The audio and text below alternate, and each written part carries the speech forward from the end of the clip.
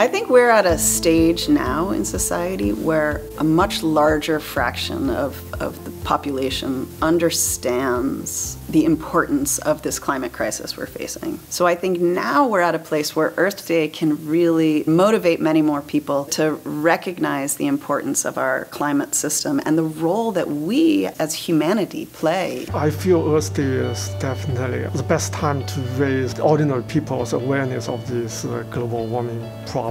I think Earth Day, in a way, is a reminder, a much needed reminder of fundamental environmental challenges faced by humans, especially at this particular juncture of history. One of those challenges is climate change. I often get asked, how do you as a climate scientist remain optimistic? Because they're pretty daunting tasks ahead of us. So I'm happy to hear that there's optimism out there. Sometimes I think about what can we do from a research point of view to better connect to ordinary people. We need to develop some storylines. I think it's such an important part of our culture, our public conscience, to have Earth Day. So many different distractions.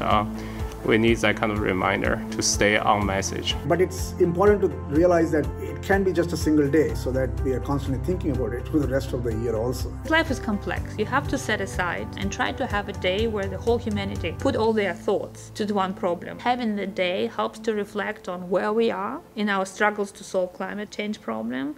But it also is something that I think helps people to celebrate their successes. It's not just sad day, it's often a happy day for people. Because to me, Earth Day is about solutions. I want to take an air of positivity here. One of the most inspirational things is how much all the nations of the world, everyone is recognizing the dangers from continued warming. Everyone's talking about resilience. That is a very positive step, and I think that gives us a lot more encouragement on this Earth Day that everyone is thinking and in many cases acting. I mean, I feel like there have been so many cases in recent human history where we've rose to the challenge. So I do have some optimism there that we will find a way to rise to this challenge.